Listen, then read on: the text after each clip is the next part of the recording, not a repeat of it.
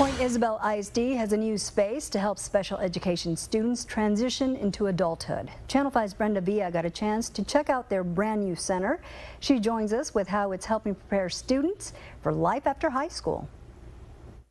The new center is known as Tarpon Lighthouse. It sits right behind Port Isabel Junior High. Their mission is to help students be more independent.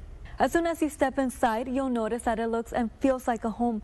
The district special education department designed it to help students from the age of 18 to 22 learn new life skills. The transition center has a kitchen, bedrooms, bathrooms, a laundry room, and a backyard. The big thing that we work on is independence.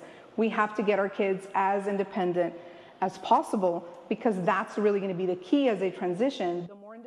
The interns will be taught things like how to cook, clean, and be hygienic. The center also has a craft room where lessons on how to start your own business will be given. We also have here 2 classrooms where we're going to be doing a lot of vocational training, a lot of building resumes, exploring careers. As part of the program, students will have to go out in the community and look for jobs. The district special education director says the goal is for them to land a job. Since the center is near South Padre Island, students will learn about hospitality industry. Starting in August, 7 students will be interning at the new center. For more information on the program, you can call the Point Isabel ISD Administration Office or visit their website.